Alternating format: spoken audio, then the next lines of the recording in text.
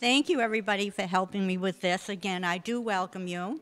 I am Joey Garish, president of Wakefield Alliance Against Violence. Wakefield Alliance Against Violence works tirelessly to educate and promote healthy relationships at every age level. June, being Elder Abuse Awareness Month, we are pleased to have this opportunity to continue our work by sharing and exploring with you the many forms of domestic violence experienced and/or seen in our senior community. WAVE provides available resources to victims, perpetrators, and observers to find immediate help and assistance. Please feel comfortable and safe reaching out to us for any reason. It is my honor now to introduce our first speaker, and I'd like to tell you a little bit about this person. Kate Lipper-Garabedian serves as the state representative for the 32nd Middlesex District, composed of Melrose and parts of Wakefield and Malden, a position she has held since March 2020. Representative Lipper-Garabedian is a member of the committees House Ways and Means, Telecommunication, Utilities, and Energy, Financial Services, and Elder Affairs, of which she serves as vice chair. Prior to joining the State House, Representative Lipper-Garabedian served in numerous public service roles. Her first job was as a 7th grade public school teacher in an economically disadvantaged neighborhood of Atlanta. After graduating from Harvard Law School, she worked as a judicial clerk in the federal courts, a legal consultant, and as the chief legal counsel at the Massachusetts Executive Office of Education. Representative Kate Lipper-Garabedian held earlier elected office as Melrose City Councilor at Large. Representative Lipper-Garabedian lives in Melrose with her husband, Mark, and sons Harrison and Oscar, and the family dog, Barron, and Harrison is with us today.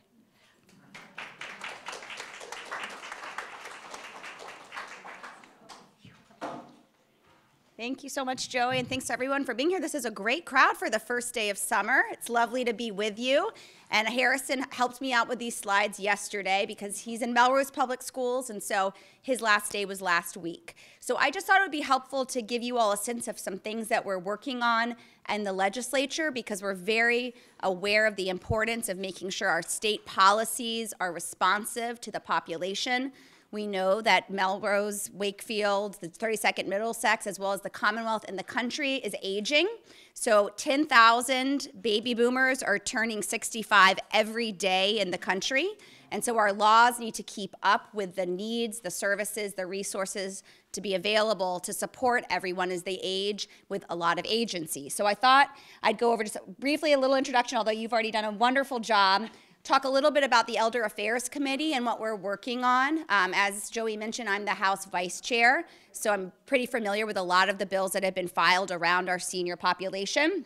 Some efforts here in the district, and then I can close, and if there are any questions, and of course you can be in touch with me at any time. So if you want to go, so that's the district that Joey reflected in her comments. I've been the representative for the 32nd Middlesex since March 2020. I was sworn in as the state's first COVID representative. So I went around campaigning and door knocking around all of my district of Wakefield, getting to know you all really well. But then COVID happened. We weren't expecting it. And so I was sworn in this socially distanced, if you want to go back one slide, socially distanced ceremony where Governor Baker and I were sort of 6 feet apart, and a few people were watching us, and we weren't wearing masks at the time because it was just before the recommendation came out to be masked. So it was quite a snapshot, literally, of where we were as a country. And I'm just excited now to have my second full term be fully in person, back in the State House. If you come down to the State House, I'll be there, or my legislative aide will be there. We'd be happy to see you. It just makes the job much more enjoyable, and I'm sure for everyone, we're happy to be back in person. So next slide. So I have been on the Joint Committee on Elder Affairs. This is my second full session. Last session, I was pleased to be selected to be the vice chair of Elder Affairs. It's an area that I didn't know a lot about because my previous professional role was all in the education space, so sort of the other end of the life spectrum. And I've learned a lot with the chairs, Chair Tom Stanley on the House side, Pat Jalen as the Senate chair. And we've been holding hearings this session on a variety of bills. I think we have about 60 to 70 bills assigned to our committee, and we've been dividing them out thematically. And so if you want to go to the next slide, a hearing that we had just last week was on our health and safety bills, and I thought I'd highlight a few of those for you. These are bills that we're considering in the legislature to advance through the process. So one would be increasing the penalties for unfair and deceptive actions perpetrated against persons with disabilities and senior centers. It would establish a senior citizens and disabled persons abuse prevention fund to educate seniors and disabled persons about deceptive investment and marketing practices and consumer protection laws, and it would increase civil penalties for perpetrators. Just yesterday, I saw the Malden Police putting out an alert on all of their social media platforms and email to say we're aware of a scam that's going on targeting senior housing. People are calling and asking you to give us information. We know that it's getting more sophisticated with all these digital perpetrators, so this is a bill to try to keep up with that. Another bill that we heard last week would be to establish an office of elder advocate. So I think this is a great one. We have a child advocate in the state. I'm familiar with that office because I worked with it in education, looking out for children, including those who are most vulnerable. So this would sort of mirror that and create an independent office of the elder advocate to ensure that older adults and people with disabilities have access to services, that they're always receiving humane and dignified treatment. They would sort of investigate and examine state agencies that are providing the services to make sure we're doing a good job of that, and just generally improving state government for services for these individuals.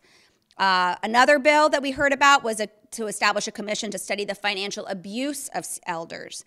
So it would study how financial abuse is targeted toward those over 60, talk about lending and refinancing practices of companies that are targeting people over 60, looking into real estate transactions, other examples of fraud like telemarketing. And I think this is a really important one as well. So this would be create a commission that we would stand up, would meet periodically, and then write probably a report to inform the legislature about laws that we needed to update. One that's related to that is one that I actually filed around seniors' financial literacy. So we do a lot of that in early education and K-12.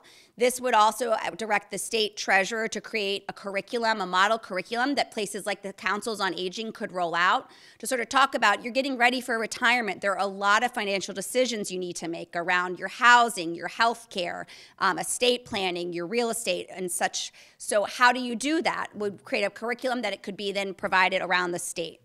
One more that we heard about last week was an act protecting vulnerable elders from abuse.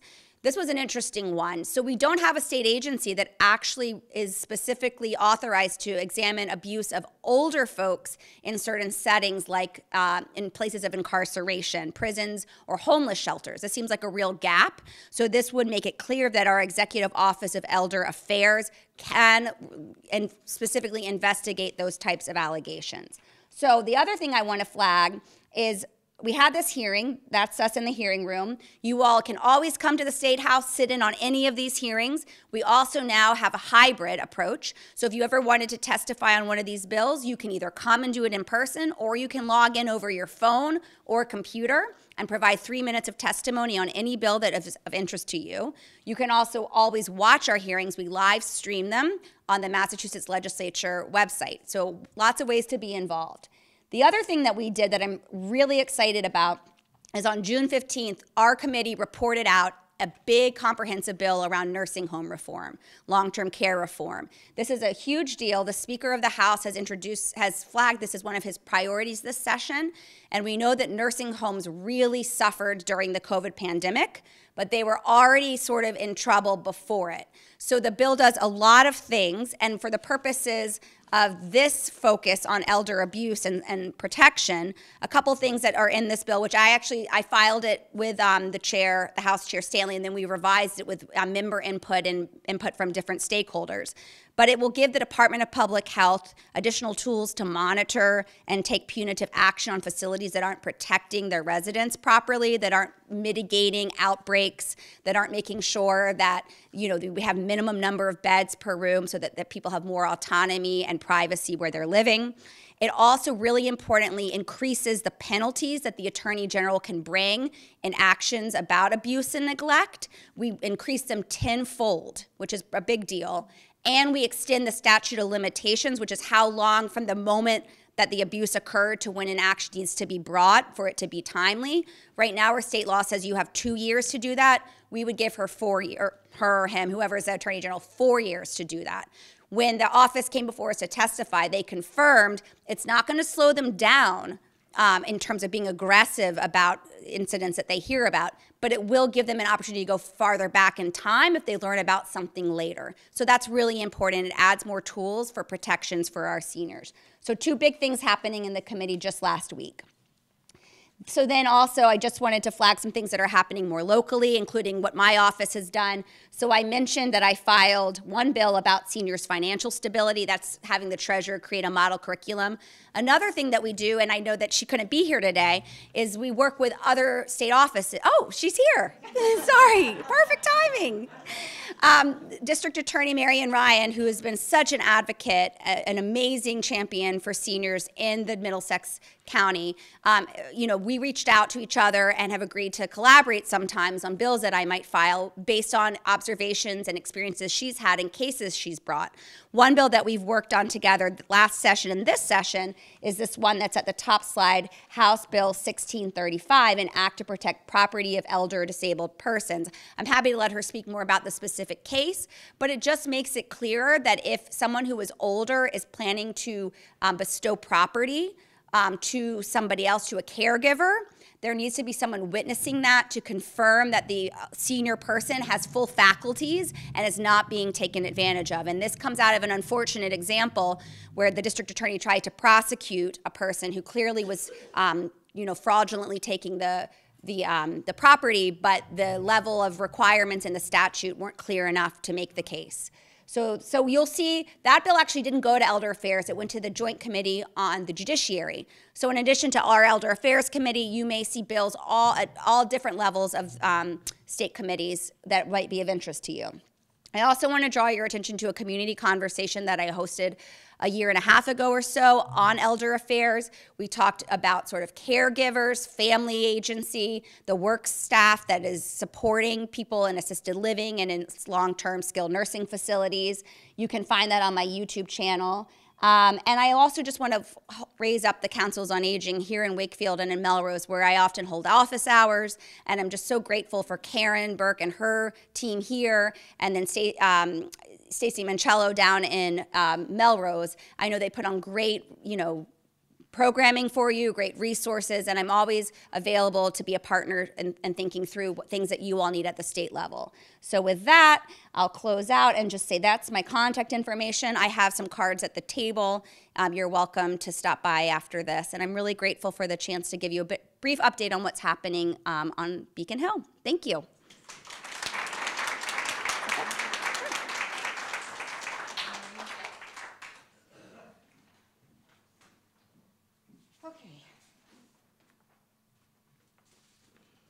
Welcome, Marian. We're glad you were able to make it. Marian Ryan, since 2023, oh, not again.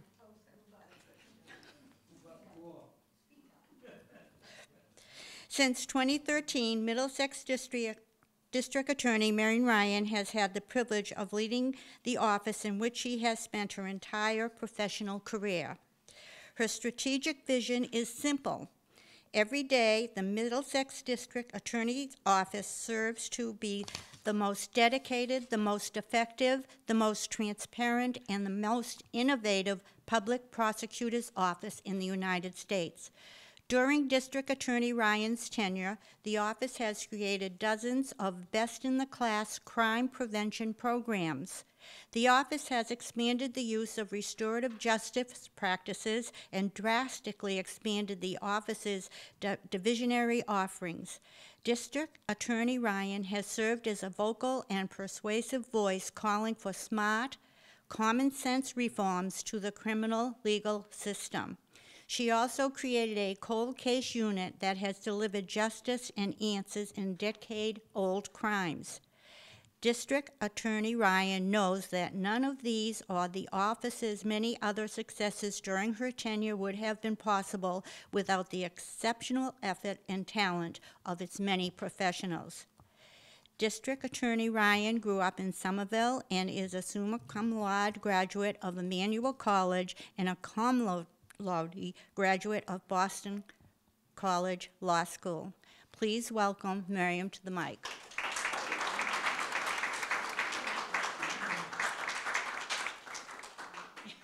Thank you so much. Thank you for having us. You know, I was thinking as we were driving here, it's been a really long time since I've been here. So it's very nice to be back and to see all of you. And I'm glad you had an opportunity to hear, before I talk a little bit, from Representative Lipper-Garabedian. She has been a great partner in looking out for your interests, and you are well served by her understanding of what the issues are and her willingness to partner with us on the bills that we filed. And of course, you have the Wakefield Police here. They are great partners as well. I could not do what we do here in Middlesex without our police departments, who are always willing to try something new. When we call and say, we're seeing something, what can we do? They are always willing to learn, to think about how to be creative about it. And that goes to what my overall point of today is. If you read the newspaper or you watch TV and you hear all of these people who lose money, right? They give money away to somebody, they get scammed in some way. The real way to figure out how to protect yourself is to think about what they're thinking. So we're not going to have the police wonder why I'm telling you how to be a criminal, but that's what I'm going to tell you, all right? If you are a scammer, that is your full-time job. Just like whatever it is that you do or did for a job, you wanted to be good at it, and you basically wanted to go to work, do your job, be left alone, and get accomplished what you needed to accomplish. That is exactly what scammers want to do. All right, so the best ways to protect yourself are, number one, not to be a good target. And that is primarily by not responding to whatever it is they want. If you think about anybody in this room, if you walked in here right now and said, someone just called me and told me my granddaughter's in trouble, and could I go and get $17,000 out of the bank and send it to a post office box, or send it to the messenger, right? Exactly what I just heard, everybody in here would laugh. And everybody in here would say to you, don't be silly, you don't want to do that. And yet, every single week across this very large county, we have probably a half dozen people who do exactly that. All right? And why do they do that? It's not because they're not smart. It's not because they're not financially savvy. It is primarily because they don't have the benefit of this room. Because they hear it in their own house, often when they're by themselves, and their imagination kind of spins out there, and they get caught up in it. So many, and the police will confirm this, so many times when people come to us, they say, and it's really very sad, I don't know what I was thinking. I just got scared. I thought my granddaughter was in trouble, and I as quickly as I could, I wanted to help. So the very first thing, if you remember nothing else from today about how to protect yourself, and protecting yourself means not only not becoming victimized, but also hanging on to your money. You worked really hard for that money. How much money you have is going to determine how the next 10, 20 years unfold. And even when we are successful, when we catch the scammer, when we're able to prosecute them, when they're convicted, we probably are not getting your money back because the money's long gone. So the very first thing to remember is slow everything down. If you get that call, if you picked, and I'll talk about how you shouldn't answer the phone anyway, but if you did answer the phone and you get that call, just take a breath and think about calling somebody that you trust. Call the police department. They do not care that you are bothering them. They are there 24/7. They would rather you called before you gave away the money. And just say, I just got this call. Does this sound okay? Because in the same way that if I came in the room and said, somebody just called me in my car and said, your granddaughter's in trouble, give me $15,000. When you hear yourself say it out loud, you're going to think, yeah, that's not really a good idea. All right? So slow everything down. I promise you, remember what I said about what the scammer wants. If you say, yeah, I can't decide that right now, or call me back next week, you will not hear back from them because they have moved on. They want to they have a certain amount of money they want to bring in every day. If you're not going to be helpful, unfortunately, they're moving on to somebody who will answer faster. So the safest thing is to slow it down. Where that also particularly applies, and we are in the season where you will see this, we have an enormous number of cases where someone shows up at your house. They have tar from a driveway job. They would like to cut down your trees. They will clear off your gutters. They will get rid of the mosquitoes that are around your house. They will do any number of jobs. All right? One simple rule that will protect you is, think about this. Every one of you in this room has made a contract for something important. You bought a house, you bought a car, you bought a refrigerator, you did something. Not one of you executed that contract or did that contract standing on your front steps, right? You just don't. You did not just walk up to somebody and say, I think I'll pay you $35,000 for your house. You just didn't do that. So you should have just a rule which will be a muscle memory and will really help you. I don't make contracts on the front porch. So when somebody comes to the door and says, I've got the tar for your driveway, I've got the wood for your deck, whatever it is, if you just routinely say, very nice of you to offer, I don't discuss contracts here, please give me the information, again, I promise you will not see them again because they will go to the other 3 houses and mess up their driveway. So the longer you engage, the more likely you are to give away the money. That's just a reality.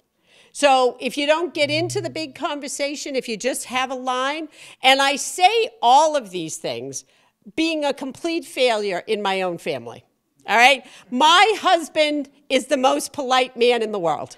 When people call and start to sell me things, I say, sorry, bad time, and I hang up. My husband is 5 minutes into the conversation about, I'm really sorry, we're in the middle of dinner. Yes, we're having lasagna for dinner. He's long down the conversation, okay, because he just cannot hang up. Hang up. They are trying to put their hand in your pocket. Just hang up on them. The second is when you open that door, and this is one of the things that concerns me even more than people losing their money. When you are in your house, what protects you from everybody else who's out there is that locked door. Do not open that locked door. Not only is it probably going to be harder for you to shut the door in somebody's face, but probably none of us, maybe a couple of us, are a match for somebody trying to push our way in the house. And more than not losing your money, you don't want to be physically harmed. And people can be very intimidating, especially if you're home alone. All of a sudden, they're kind of backing you up. Or we have the, all right, I'll go, but could I just bother you for a glass of water? Can I use the bathroom? And all of a sudden, they're in the house. And it's very hard then to get them out of the house. And I'll give you an example.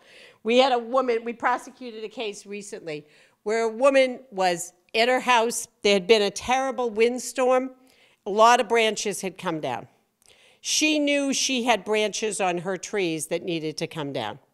She was kind of thinking about what to do with it. Guy came to the door, said, I can help you. I've just been over on the next street.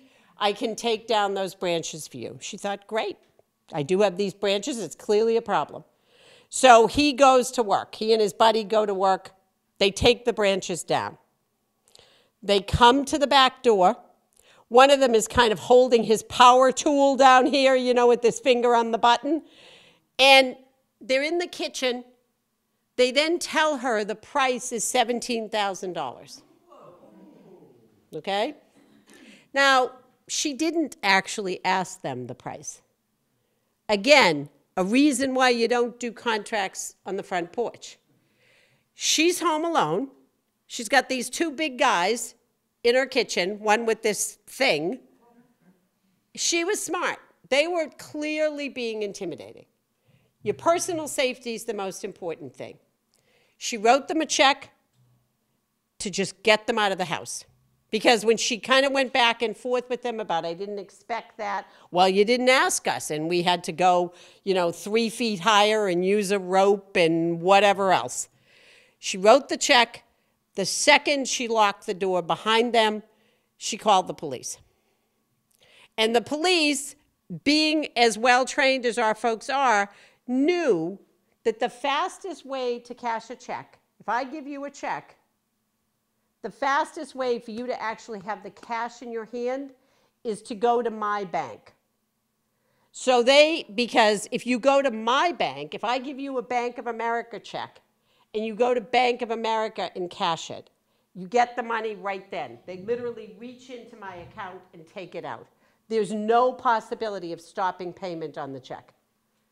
Whereas if they took it to their bank to cash it, you would have time before it made its way back to Bank of America to stop payment. So the police, knowing that, went immediately to her bank.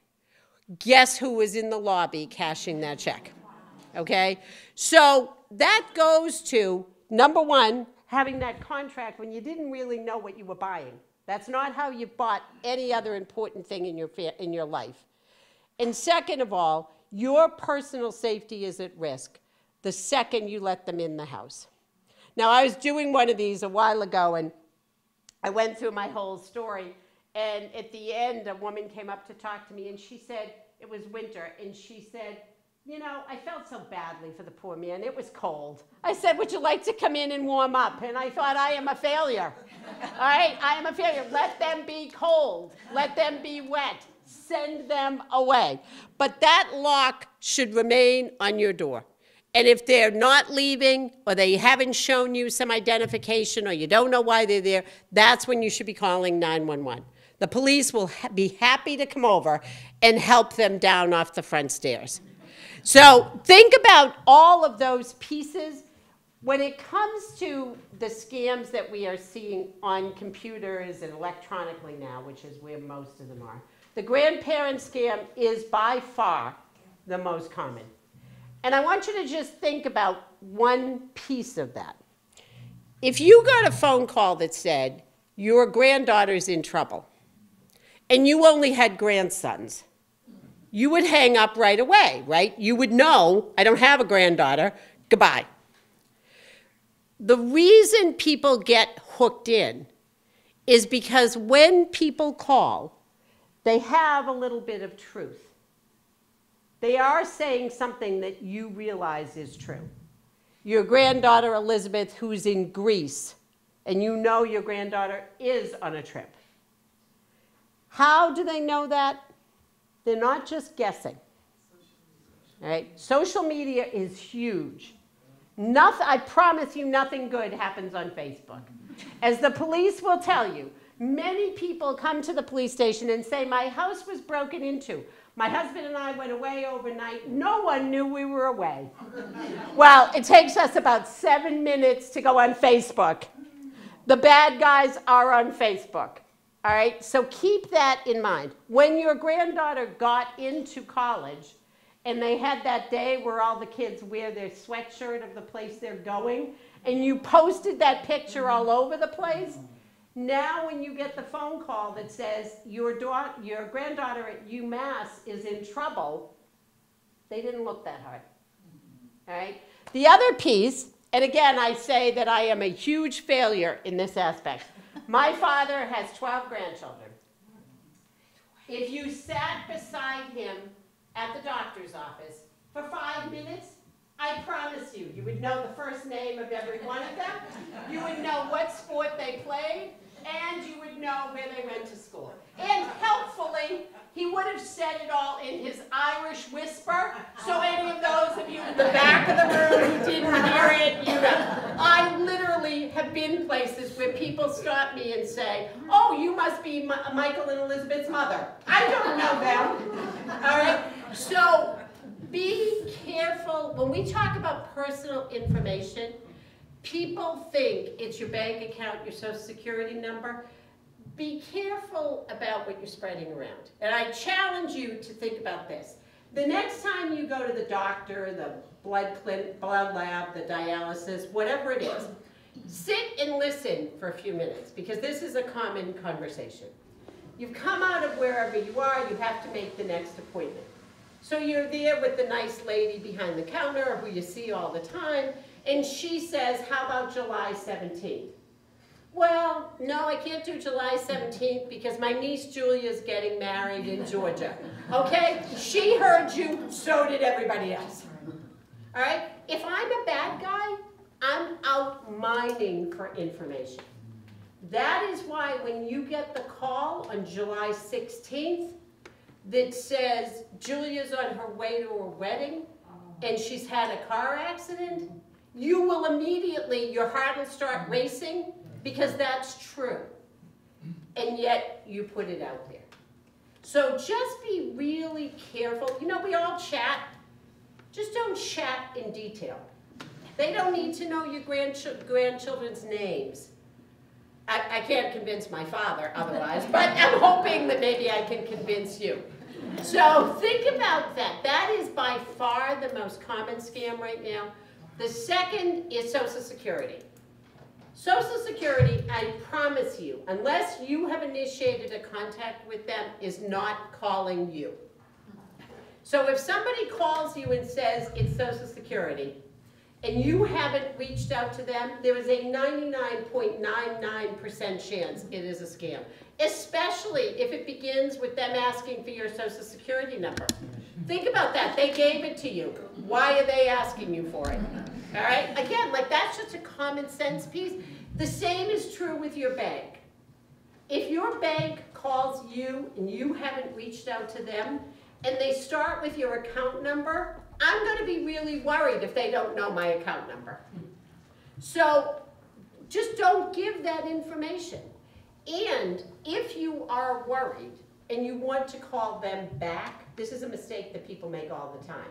Do not call with the number they called you from. Because right now, for $29.99, if you go online, you can buy a spoofer that will make your phone number be any other number you want. So if you've ever noticed, you may get scam calls that look like your local number. So I live in the 617-489. I often get those kind of calls. They've made it look that way, so I will think that's a neighbor, that's someone in town, and I will pick it up. So when you get a call that says Washington, D.C., and you think it's Social Security, it is Joe Scammer in Wakefield, all right? And he has just made his number look like a Washington number. So if you call back, go get your bank statement or something and get the number of the bank. Look up the number for Social Security for your office. I promise you they will not have called you. So be sure you make that connect. And finally, the other really common one right now is the text scam. You are online and they suddenly say, you get a message that pops up and says, or you get a call that says, stop right now, you're about to hit a virus zone or something. And luckily, if you send us $99 a month, we will rescue you. Don't touch your computer anymore, because that wall of protection, every time, once they're on the phone, every key you press is punching another hole in your firewall. That will lead them to have access to your banking information, all of that other information that's on your phone. So those are the three most common. Those are the ways to protect yourself from that. But I will end by just saying, people worry about those scammers who are going to get you. The vast majority, and it is a significant amount of money, that people lose is to their friends and family. It really isn't to strangers. It is to children, grandchildren, nieces or nephews who you've given access to your bank accounts. All right, you have a joint bank account. Again, I am a total family failure. I have 9 elderly aunts, every one of them, and I have a joint bank account for no good reason. Because if they get sick or die, I'm to administer everything. All right, and that's all fine to do that, but if you are doing that, if you go to Florida for some of the year and you want your children to be able to pay some bills, if you are worried that you might get sick and you want somebody to have access to money, make sure all that is in that account is what you could afford to lose. Because it is not even a question of can we not prosecute them. We legally can't. If you and I have a joint bank account, even if every penny in that account is yours, you sold your house, you got $700,000, you put it into that joint bank account with me, I now legally own that money exactly the same as you. So if I take $699,000 out of there tomorrow, the police can't charge me and I can't be prosecuted because that money belonged to me. I have no obligation to use it for you, and I have no obligation to treat it as yours. That in Massachusetts is the single biggest way to lose money. It's convenient to have a joint account, but it is a trap. So you should always be sure that what is in there is what, if the other person, and we all set up that account, right, because we trusted whoever it was, your daughter, your granddaughter, you trusted them, you thought they'd take care of you. Life unfolds. People have bad divorces, people have children with issues, people lose their job. I would be a very wealthy woman if I had $1 for every time we have heard in a case. Mom wouldn't mind if I just this month paid my mortgage out of that account. I'm going to put it back. I'll have a job next month and I'm going to put it back. No money has ever gone back into those accounts. And more sinister, we hear often from people, Mom refuses to do whatever it is that I want her to do. And the nursing home is going to take it all. So it's better that I help myself now, I guess, right? That's what people have told us. You know, we were going to lose it anyway, and I just spent it. Your mother might not have been finished with it, but you're still spending it, all right? So you are much more likely to lose it either in that situation or you're lending people your debit card or your credit card. Once they have your password, you're not going to be protected from that. So I know that's a terrible view of humanity, and again, as I say, I'm a total failure in telling my own family those lessons. But if you can remember to think about that, to slow things down, to not make contracts on the curb, and to always reach out to somebody, whether it's the police, somebody here at the senior center, your friends, to say out loud what you're thinking about doing. You will have gone a very long way in defeating the people who are trying to help themselves to your resources.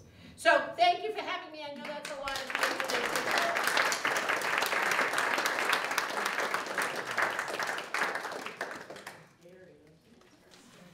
Thank you, Marian. That was wonderful.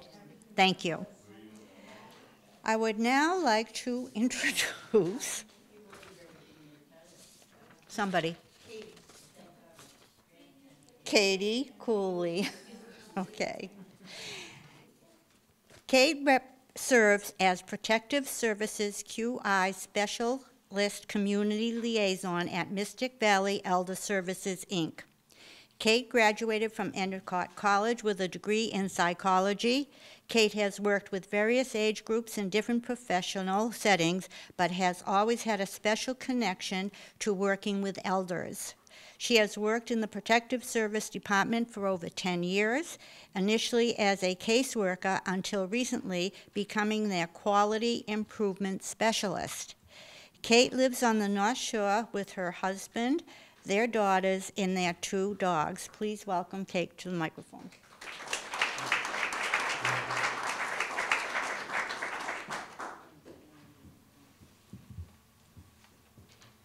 Thank you so much for that introduction, and thank you guys for having me today. I appreciate that.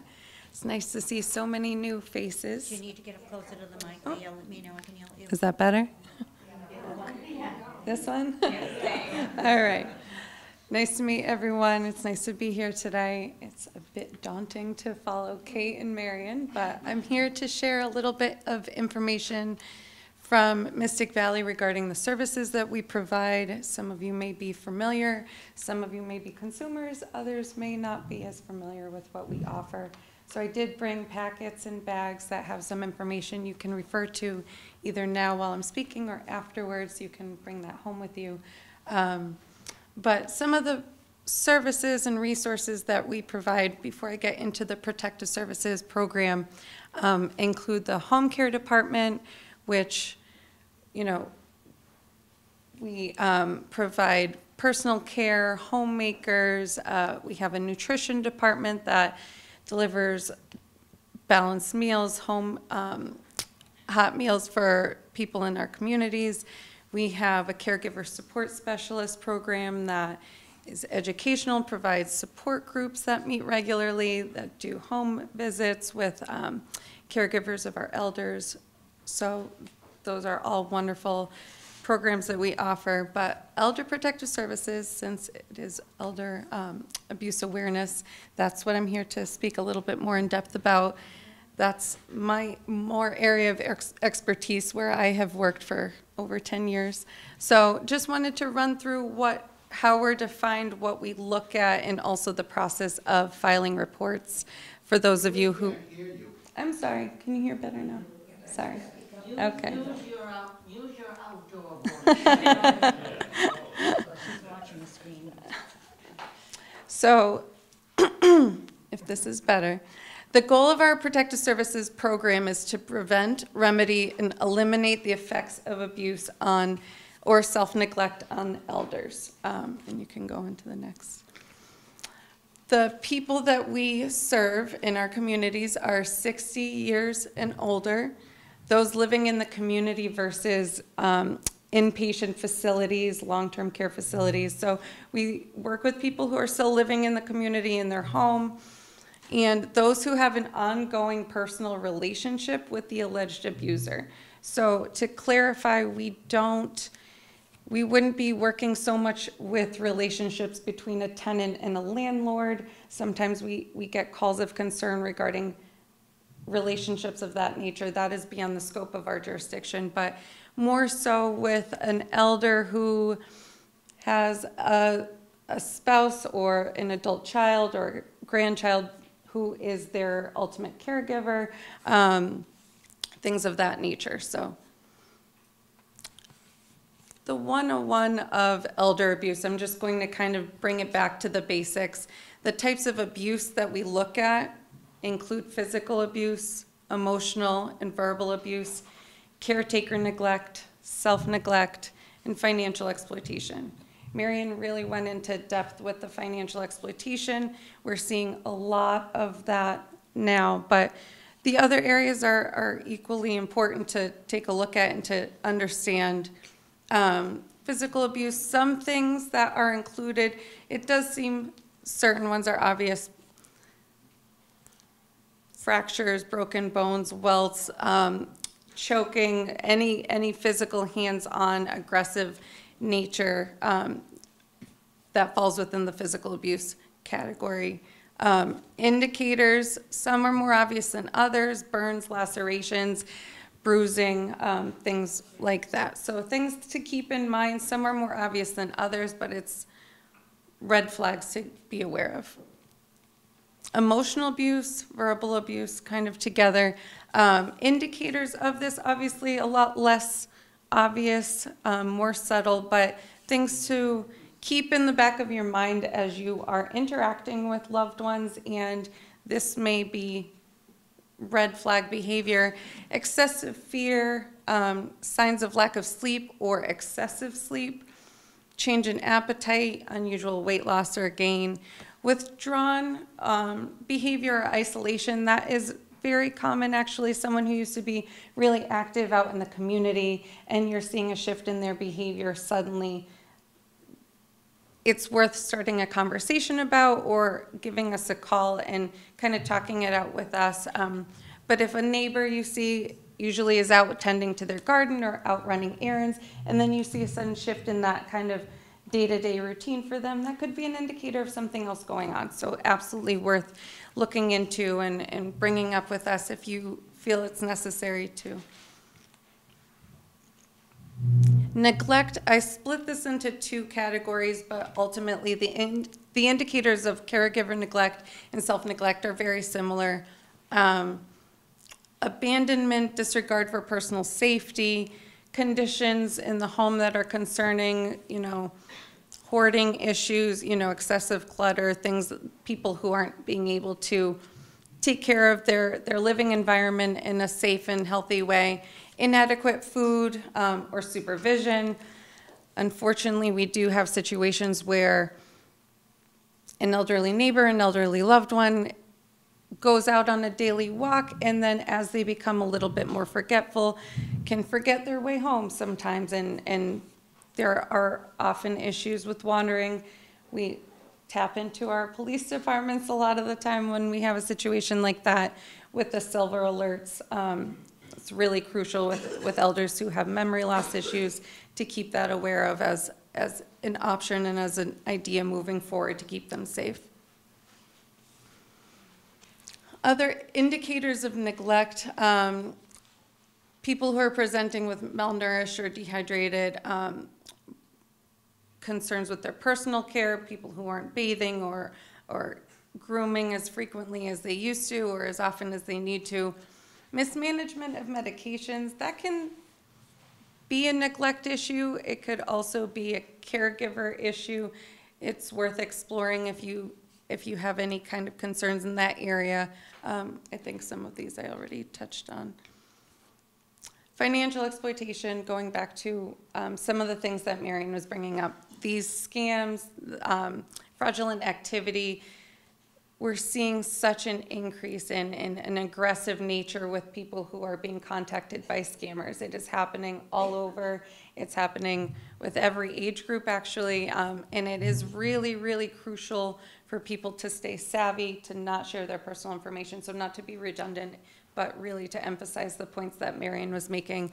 So these are becoming incredibly, incredibly common, and we just really encourage you not to share any sort of personal information by phone, even if it's a concerning or questionable email that you get or text, anything on social media, to absolutely avoid anything like that.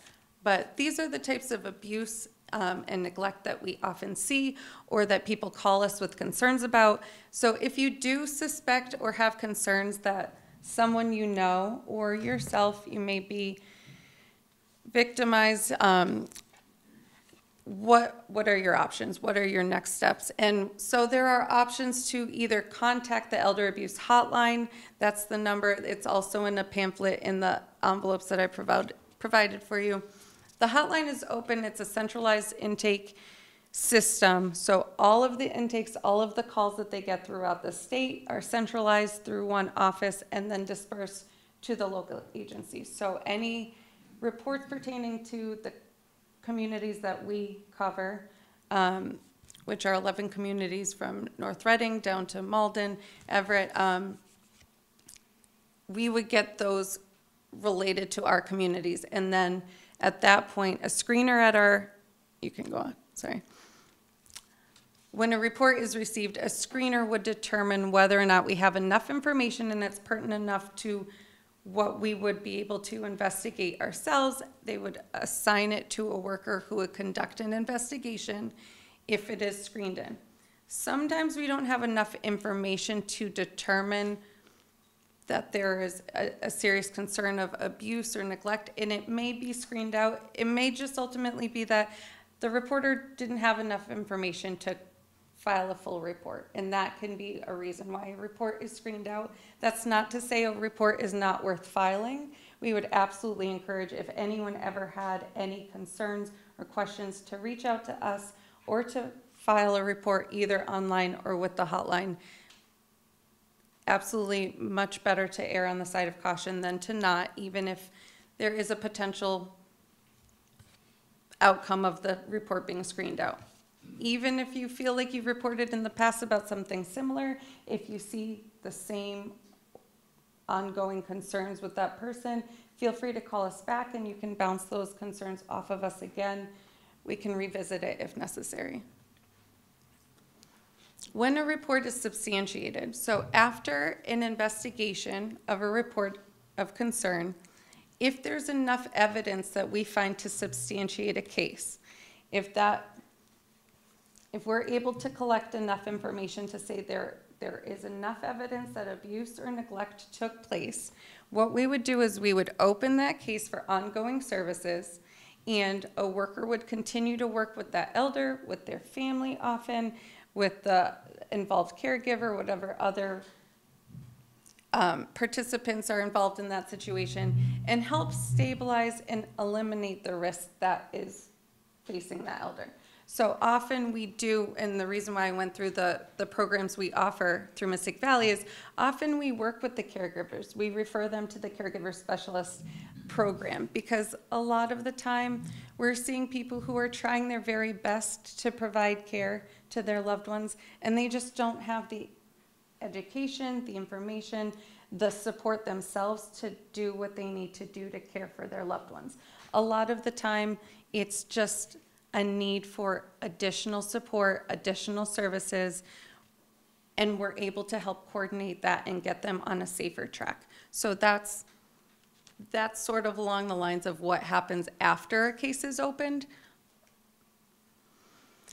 A few things to think about, and I know that it can be a source of frustration for reporters at times, is if a report is provided to us and we do an investigation and we see that an elder is making choices that maybe are not in their best interest or not preferable, but ultimately it is their own decision to live their life in a certain way, self-determination. That is a crucial piece of how we operate in Protective.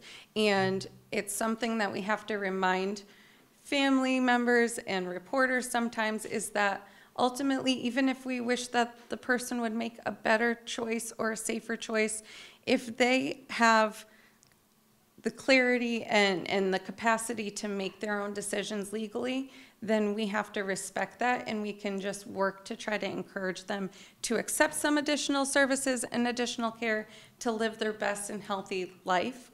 But we do have to remember that they are their own individuals, and we are in place to help people stay safe in the community, make the choices in the life that they want to live, and respect their self-determination.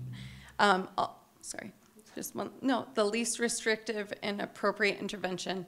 Something Amy and I talked about before, dispelling fears in reaching out to Protective. I know that a lot of people can be hesitant to reach out to us or to contact us, whether it is on their own behalf or on behalf of a loved one, because they fear that Protective is going to become involved and make some very drastic and immediate choices or action, remove people from their home or arrest someone who might be, you know, not treating them well. We're not law enforcement. We are involved to try to address immediate concerns, but we are not there to remove anyone from their home and make any drastic or permanent decisions on their behalf. What we ultimately want to do is eliminate the risks that they're facing, help support them in whatever way we can, try to provide some education and resources, and keep people safe and healthy in the community. So that's our number for Mystic Valley. I've also got business cards for Protective Services.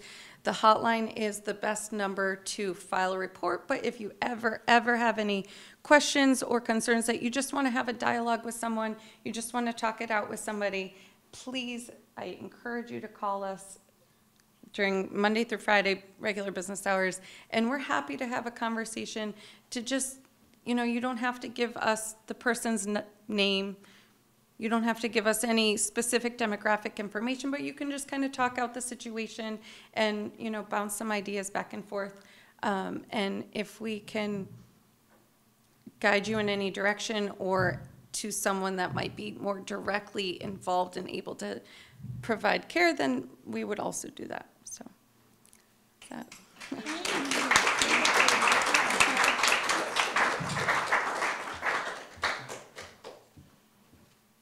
Thank you very, very much for sharing all that information with us.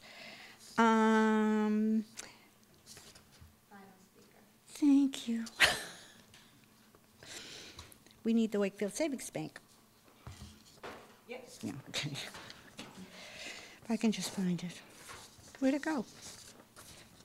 Got it. You were the first one on my list, but you're not the first one talking.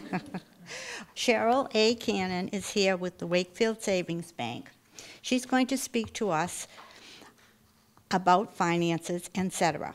Prior to joining the Savings Bank, Cheryl worked for 8 years at the statewide coordinator for the Massachusetts Money Management Program.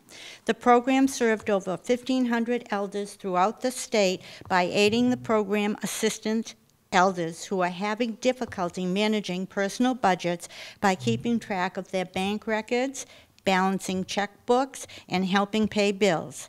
As the statewide coordinator, Cheryl often presented at elder events about elder fraud and scams. She continues to work today through the Savings Bank's community outreach. Please welcome her to the mic.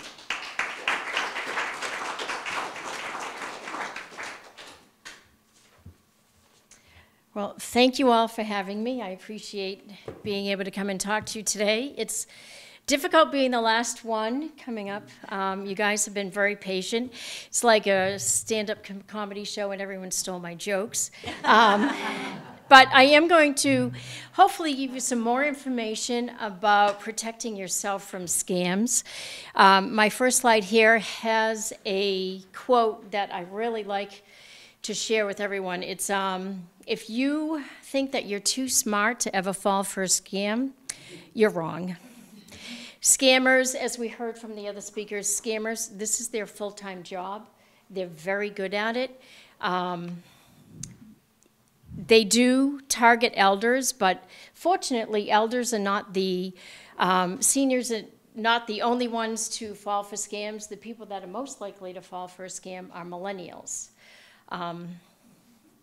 Right here we have, these are just some facts about scams.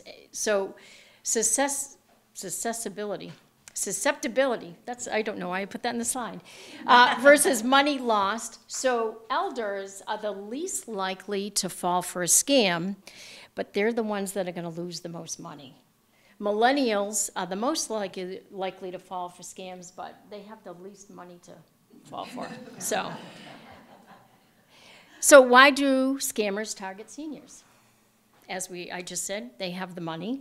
So they're more likely to have a nest egg. You've worked your whole life. You have savings.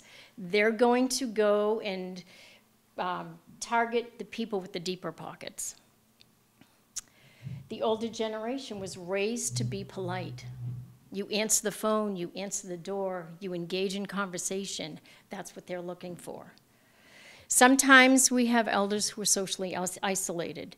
That phone call might be the only call that they get that day, that week, that month. So they are going to engage in conversation.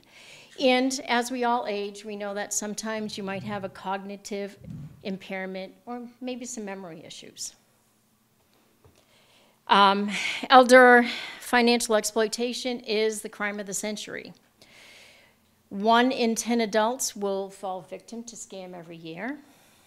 1 in 5 scam complaints come from somebody who's over 65. And the estimated loss in 2021 was at least $5.8 billion. So it is a job. They're making money at it, so they're going to find new ways to scam people and new ways to take your money. So you've heard a lot about common scams. You can just, I'm going to maybe jump through these slides rather quickly. What I would like to do instead, because instead of just rehashing all this information, is maybe open it up and ask you what you've seen or scams. You know, we have people coming to the door, people calling, people emailing, people texting. Has anyone in the room recently gotten a text or an email or a call? What was it? Mine actually was for my Netflix. He sent me a text message stating that my account was in arrears and that I needed to call and update my billing information. And I went online, looked at my bank statement. I had already paid Netflix. Yep. So I called Netflix and I Perfect. said, why are you sending me these text messages? We wouldn't send you a text message. So I still get them. As a matter of fact, I got one just last week, again, asking to update my billing information. Yep. And But I never answered it. I don't even open it. So the best thing that you did was you didn't reply to that message, you called the source. So you called Netflix. Perfect. Anyone else? One of the things I noticed is the English grammar is both the British English, which is in Africa, and their grammar is atrocious. And if you're a banker and no offense to bankers, but if you're a banker and a high-level banker, you more or less most of the time have something that's in the correct grammar. Correct. The other trick to worry about is they put a logo up. And I'll get too far into the weeds here, but they put a logo up, and you think to click on the logo. Well, that logo is a redirection to a different URL that sends it somewhere else. Yep. Yep. And the third trick is if you know how to read header sites, is it coming from the United States? Or is it coming from, say, some other country? And you can see if the headers, it's coming from here. Well, savings banks in Wakefield, if you're sending me an email, it's not coming from Russia. I'm sorry. You're not sending them out of Russia. Yep, yep. So is anyone, that's great points, and I have some of that information. Again, someone's stealing my material here. But it is true. When you look at an email, you can do some investigating to see where it's coming from. I'm sorry, yes? No, I was going to say I got an email and it was in my inbox, not my spam, from Rockland Trust, part of their bag. And I immediately look at the email and it will say like Rockland Trust, because I know their original, banking website and all that. And you can tell it was like a funny ending, and then it will say click here, there's something wrong with your account or something, and if you click it gives you a virus. So, but I had that recently, I never fall for it, but I'm just saying, Good. It's a good thing to look at. Yep. Let me, sorry. Oh, good. That's all right. Did you have something to add? Yes, I did. Talking about someone getting into the computer, a dear friend of mine who lives in housing also. He's somewhat isolated, and he was on his computer, and all of a sudden he got an email saying that this was was it Go Nerds? What's the nerd thing that helps Geek you? Squad. Geek Squad, saying that we noticed that your contract has ended, blah, blah, blah. You know, we need to help you. You seem to be having problems right now. So click on this. So he did. He wound up losing thousands of dollars. And the thing was, the more he stayed on his computer, he had already given him access. And this guy had no firewalls whatsoever because he had Microsoft that was probably back from the 1990s. And every keystroke and everything that he wanted to do, this guy knew. So he recorded all his keystrokes, he went into his banking, he got all his information. And I finally said to him, stay off of your computer, you need to trash it. And we had to go down to his bank and close out his account, get new ATM cards, get a new credit card, and so on. Yep. And they, because we did it so quickly, they were able to recover that money, you know, for him. But he lost thousands and thousands of dollars, and he didn't even know because he said, okay, I'll do a one-year contract for $29.99. Well, then later on in the afternoon, he gets alerts from his bank saying that, well, $7,600 and something was taken out at this time, and then 2 hours later, $10,000 and so on was taken out. So that's one of the really more intrusive ones. Sometimes they just dump a virus and then they call you back and say, we can remove that virus, but that was intrusive. I'm sorry, over here you had something? No, a friend of mine in Florida, was from Wakefield.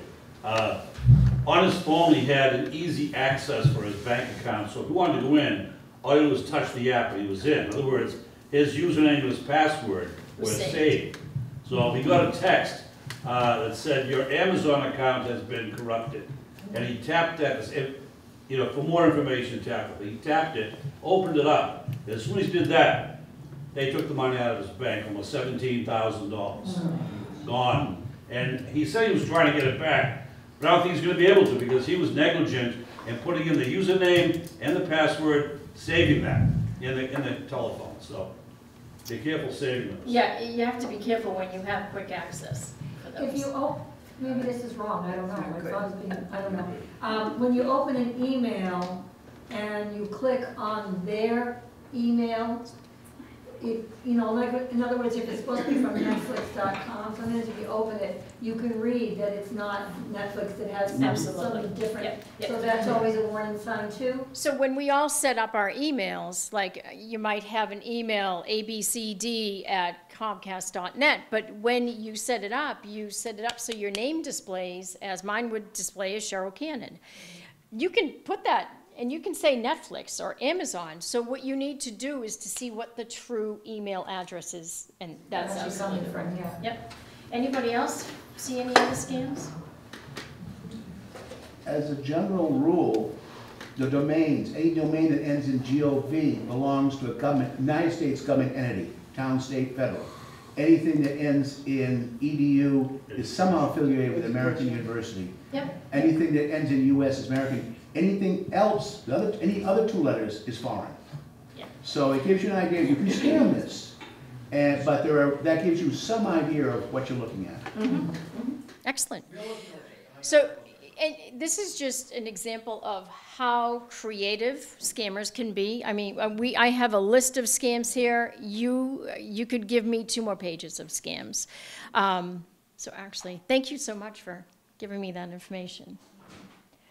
The riskiest scams by age for 18 to 24 is fake checks, and then we have the next group is employment scams, online purchase scams, investment scams, romance scams, that's 55 to 64, and for 65 plus are tech support scams, which you've already heard some. So protect yourself. If it sounds too good to be true, it probably is.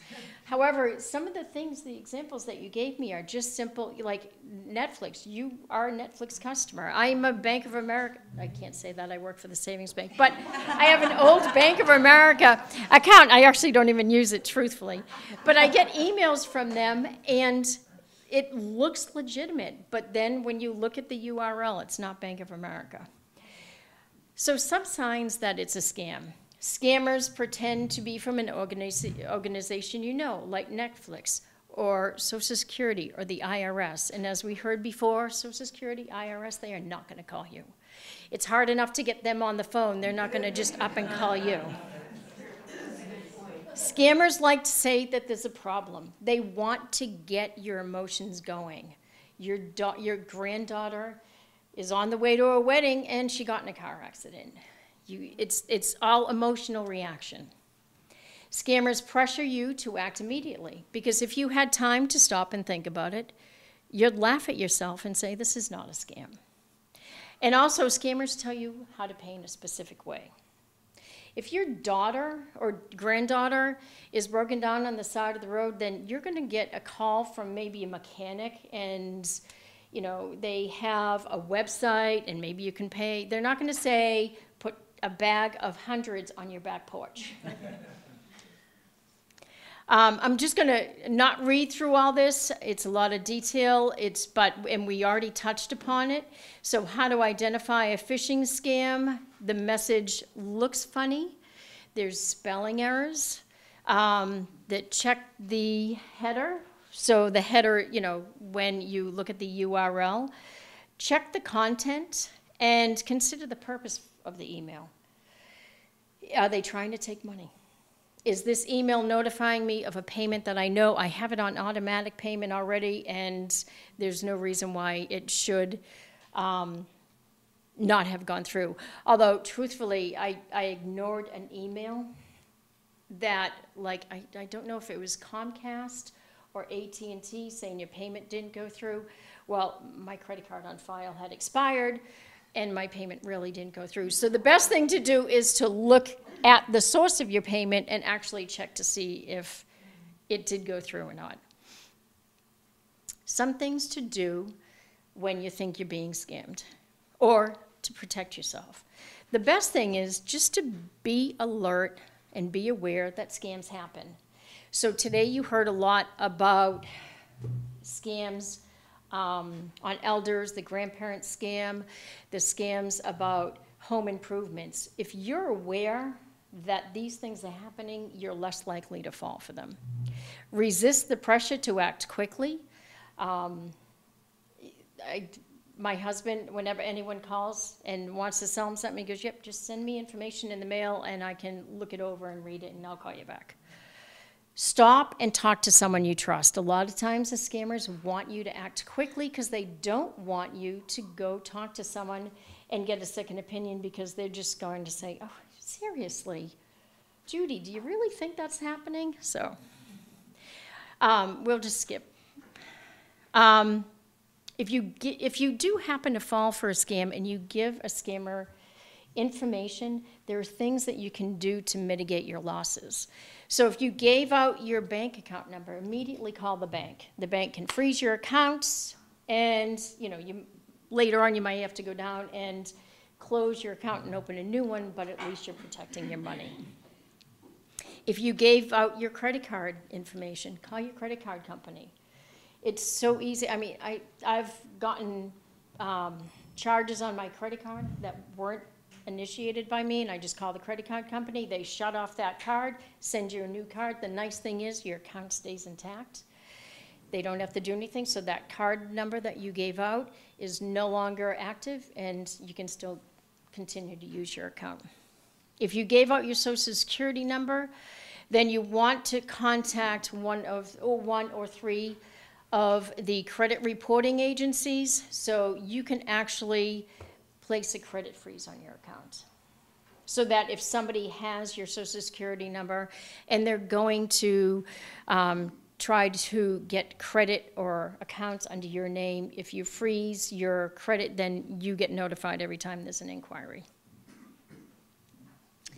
One of the things that I learned when I was working with the money management program and protective services is the idea about time. Time is on your side. If a scammer wants you to act quickly, so the more time you take, the less likely you're going to fall for the scam. But in that sense, once the scammer gets your information and you fall for the scam, the time is on their side, because they have all the information and they will quickly drain your accounts. So you need to act quickly, let your bank know, let your credit card company know, call the credit bureaus, and stop the scam. I put this in, today I was here to talk about scams, but I always, again, working with elders and financial exploitation, and the other side is that Katie talked about, was with protective service and elder services, where it's usually a caregiver or a family member, someone that the elder knows is taking their funds. So this is more information on, you know, how their withdrawal activity will change, and if there's a new neighbor or friend that's really helping an elder with their banking that just came into their life recently, or elder concerns. They don't know about why there's a debit card on their account, or why they're not getting their bank statement. Maybe someone is helping them with their finances or helping themselves to their money. And at the end, I have some resources. So if you do need some help with finances, or if you fell victim to a scam, or if you're know someone who needs help with financial exploitation, there's the Elder Abuse Hotline, the Money Management Program, the 3 agencies in our area, Mystic Valley, Greater Lynn Senior Services, and Merrimack Valley Elder Services. And then if you go to Mass Home Care, you can get information if you know of someone in a different area of the state. Just some more resources about scams that are out there. And at the last slide is the 3 numbers for the credit bureau contacts in case you gave out your information and you want to put a freeze on your credit. So that's all I have for today, and thank you so much for having me.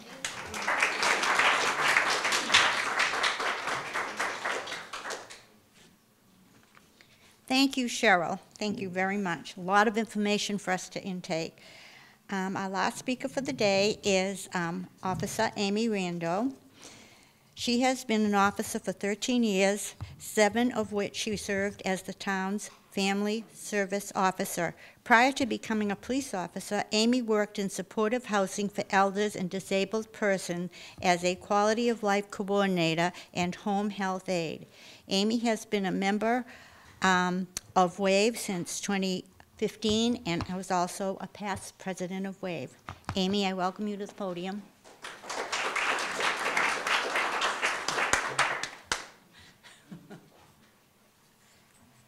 I think I'll be plenty loud enough, and I promise you I will be brief because I know that this has gone a little bit over what we expected. So nice to meet you all. I know a lot of you. I've spoken here before. Almost every topic that I could have spoken to you about, we had experts in their fields today discuss that with you. I'm not going to re-go over any of that. I just wanted to put a face to a name in case any of you haven't met me. I did hand out my business card at a lot of the tables, so if you do have any concerns about a friend, a loved one, any concerns about yourself, you can give me a call, and I can try to help point you in the right direction. One initiative that we did do, we have this laminated card here, and we had actually put these in the light department bills that went out about 6 months ago. And this is to warn of common scams that we've seen or seen in other areas, and especially when we have an uptick in scams, we do try to put that out on social media, which we recognize not everyone has it. So we did try to put this out to individuals. I'm gonna ask you guys for some help. If you ever go to a CVS, a Walgreens, they have those, Western Union stations where you can send money out. Oftentimes, a scammer will ask you to go and do that. Detective Silva had actually gone out to a lot of these businesses, and he asked that they post this card near those machines, and also tried to train the managers on how to recognize signs of someone. It could be an elder, a younger person. We've seen plenty of younger people being scammed, what to look for, and to try to intervene You know, do you know where you're sending that money? What is that for? Maybe you should call the police. So we did have these posted. If you don't see one of these cards posted, give me a call. I'd love to replace it. We had also gone around to our banks, and I'm happy to report the Savings Bank, been a member there for a very long time, and as is most of my family. And my dad was trying to make a withdrawal of a few $1,000s, and they said, sir, well, where is that money going? Are you sure that that person needs that money? And they stopped and asked him, and it was for a legitimate purpose, but they stopped and they asked my dad that because he is a senior citizen. So I thank the banks for being attentive to try to intervene on those scams as well. Another thing, I know with the Social Security Administration scams, I just wanted to give you an example of someone that I had helped recently. Early onset of dementia, safe to live alone, safe to make their own choices, but they do get confused and they've fallen prey to someone maybe 5 or 6 times getting a hold of their Social Security check. And it can be really tough to navigate the system, and it's not always very accommodating. So she had gone down and had to wait, like everyone else, a few hours sometimes at the Social Security office and couldn't stay long enough to see it through. And she was about to be out her 3rd month in a row for check and was gonna have difficulty paying bills. So my department is always supportive of me. They don't allow guns, I found out. We went to go one day, and even though I'm a uniformed officer, I couldn't bring my gun in a federal building. So we made a plan for the following week to go back. They let me take an unmarked car. I dressed in plain clothes with you know, no weapons on me whatsoever. And we sat there for hours together, and as many times as she said, this is ridiculous, I want to leave, and wanted to march out, I had her stay, and we were able to get that resolved and get all of her money back for her and put extra alerts on her account, you know, not to have someone change her info over the phone. So that's the kind of thing that I'm allowed to do in my role, because it can be really hard to navigate the system. And so if you ever have, you know, any concerns, please give me a call. If you have a friend that you're concerned about, give me a call, because I'm happy to help. And again, enjoy the rest of your day. I know this went a little over schedule, so thank you.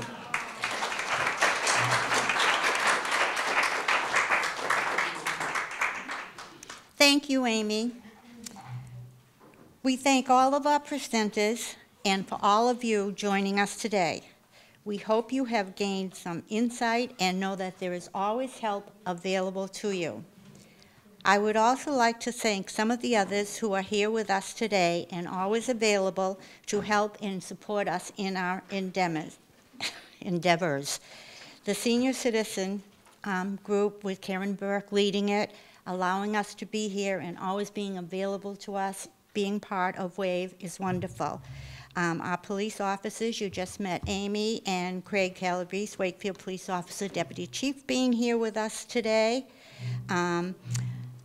Wakefield CAT, I don't know what we would do without them. They're always here to help us. Amy, our new interim director, has been a great source of getting something like this together for us and keeping us going. And my WAVE team, thank you for making this happen. Everybody have a wonderful afternoon.